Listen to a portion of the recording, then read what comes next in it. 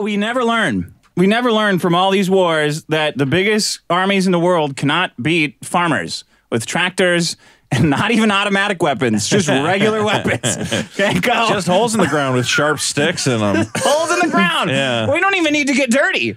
It's just like, yeah, I see what you're trying to do with your tank. It's not going to work. Yeah. Oh, well, we're tired. Okay. Come on. Just walk over here. I'll feed you. Blop. I'm going to get, that was a warning shot. That was a warning kill. I don't know. I honestly think that the problem is not the guns. It's Don't say mental health. No, it's dumb kids, man. Kids are too stupid to have good guns. What do you mean? I don't think Who's fighting the wars then? Well, yeah, we're tricking them because they're idiots. Like, we know that. Like, You don't think an 18-year-old should have a gun? No. Why? I could have a handgun. I think all those kids going to that drag show, they need to be armed. For all those for all those cavity creeps. They're going to creep on their cavities. I mean, what does an 18-year-old need a rifle for other than it's fun? Like, they need a Derringer. Yeah. The little kids, the little boys at those drag queen things need like a garter belt with a Derringer stuck into it, like a prostitute, like an old-timey prostitute. Sure. Sherlock Holmes era prostitute. A lipstick gun.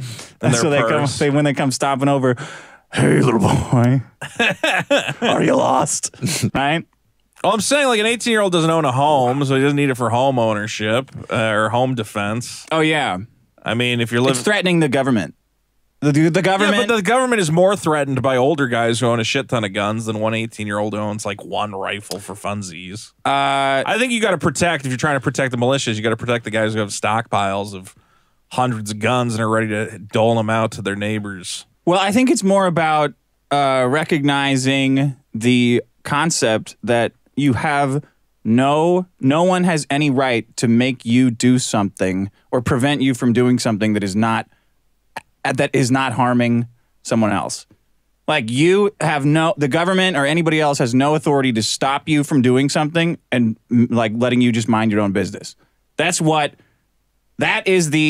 what gets lost in this like penny ante, like trying to maximize who should own what gun and for what reason. It is full stop.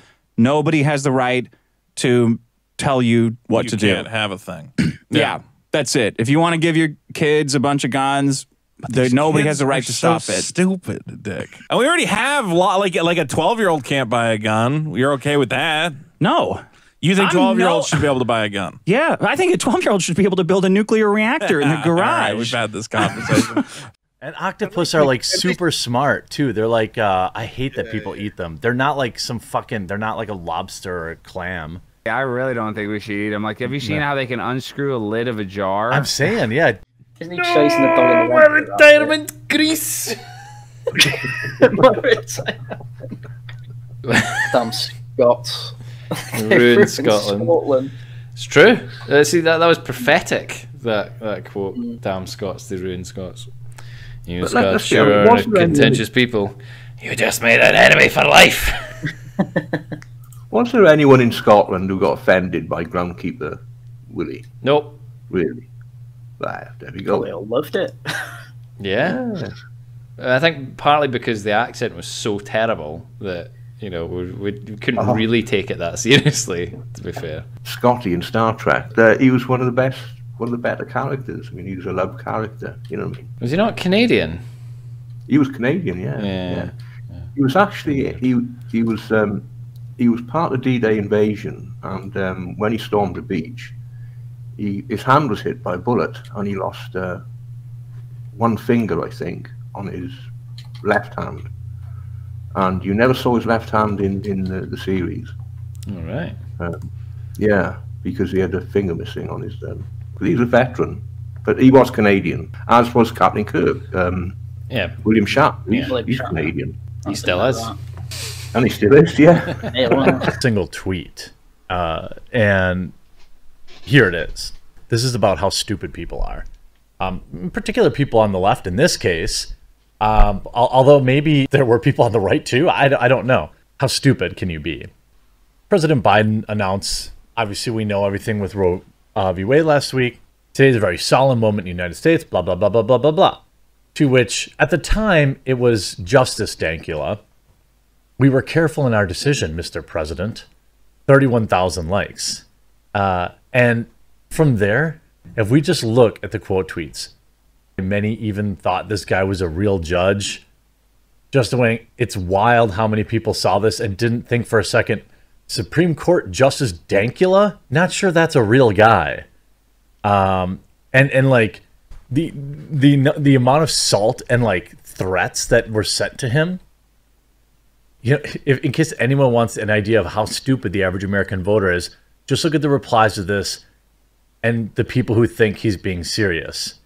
You have like Lisa Katera, a verified person for whatever reason, having a melty. Cat Brown, another verified journalist. A journalist. You're defending the babies? What about the children and adults they become? Like, I swear, you could show these people the process of attaching bait to a hook, lowering it into the water, and they'd still throw themselves in for a bite. I mean, there's a bit of mythology around LGBT activism as well. To be fair. Yeah. I mean, it's always been with us, but is it a topic in its own right? I don't think it is really, is it? No, not really. I mean, the whole thing in the 90s and the early 90s was just, you know, everybody should have equal rights, everybody should be treated the same under the law, all that kind of stuff, and we don't care what you do behind closed doors with consenting adults. But now, it's pederasty all over again. I'm absolutely convinced that most gay people just want to get on with things. You know what I mean? Oh yeah. There are plenty of most people. of them are not. Yeah, they don't want to get involved. They don't want this nonsense, and it probably annoys them to hell. You know what I mean? Absolutely, yeah, 100%. I mean, you know, some of the gay people I know, they're just like, well, yeah, I just want to live in peace and, you know, do my thing and get on with it, and but we're not allowed to because and we're seen as siding with the enemy if we call out any of this LGBT plus whatever WTF BPQ LOL kind of activism, because that's what it is. It's a political movement that achieved its goals years ago but doesn't know when to stop. That's basically what it is. Yeah, it's very common, isn't it? Because a lot of these movements, when they set up, they've got no exit date, have they? Once they've achieved their aim, once they've arrived at the train station, they don't actually stop, do they? No, they just plough into the barriers and kill all the people on the platform. There's no brakes on that train. You know what I mean? It's like women's rights. I mean, they've got equality under the law, but feminism still there, isn't it? They still agitate, and then they go start making stuff up. Oh my God! So Count Dankula, I got to show you this. What Speaking has he of morons, this is the greatest thing he's ever done. This is better than the dog nuts. Really? Yeah. That's a bold statement. Yeah. So he changed his Twitter profile to look like him as a Supreme Court justice, because he replied to Biden saying, "We were very careful in our decision, Mr. President." Oh my God! And then he got 3,000 people, and then he's been pretending to be a Supreme Court justice for the last day, and people believe him. People are because he's doing it in Scotland. No, dude, they're Americans. Like full on, you know, I'm going to find you and kill you. Yeah. How would you feel? Like people are outraged. He's a fucking funny guy. And taking it all and pretending that he's a fucking actual justice called Justice Dankula. Yeah. DMing him. You think they're just, I mean. They're fucking stupid. But, I mean, a lot of them know he's not. And some people probably think he's a fucking Supreme Court justice. Yeah. I mean, I don't know what that split is. Me neither, but it's but they're like full on fuck you, I'm gonna kill you. Sure. I'm gonna wait till I wait till I Google search. Dude, he's gonna end up in jail this time. And this makes women look very dumb. And yet, look. Matilda, you know what? And yet you're making decisions regarding women's bodies and our lives. You don't get to choose what we do and with our bodies. Lives. Apostrophe S. I'm curious to understand why you feel like females shouldn't have the choice to abortion.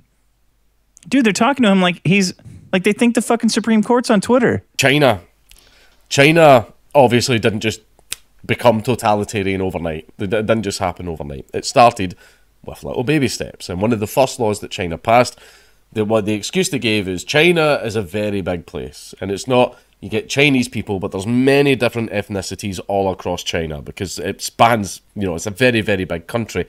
And there was a lot of discrimination, hatred, and denigrating comments between the different ethnicities in China. So to promote social unity under the great glorious China, right? To promote like complete social unity, all that kami gobbledygook, they passed laws that said it was now illegal for you to use like hate speech towards all these different ethnicities. It was to make the country one, to unite Chinese people under the same nation, under the same flag. And then after that, there was more laws, and then more laws, and then more laws, all tacked on to that same law. Oh, well, it's not just enough to not be racist. You can't actually say mean things to people. Oh, some of the mean things that you say could actually put people's life in jeopardy. Oh, God. A few Chinese politicians have been murdered now under extremely strange circumstances, by the way. Very, very, very odd. I mean, no bodies, no pictures, no nothing. It was so strange. We now need to have laws in place to protect politicians, so you're not allowed to criticise them, you're not allowed to say bad things about them. Oh, God. Now you're actually trying to turn people against the government, but the government gives all the people these wonderful things. By you coming against the government, you're trying to stop us from giving people wonderful things and us taking care of them. So basically, you're not harming the government. This isn't for the government. You're trying to harm the people, and we must protect the people by passing these laws to protect the government so they can protect the people. That's what happens. That's what happens. And you're seeing the West starting to follow suit. Right?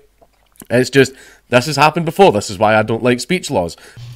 You need to come back north. We need to begin the Scottish uprising against the SNP. I don't know why anyone would willingly move from England to Scotland. Because rocks, Harrian. I wouldn't move there. I could just go on holiday there and see them then. But you it's can not, see not them a reason any to move. time you want. Yeah, but I'd rather move to Anglesey. They've got better rocks.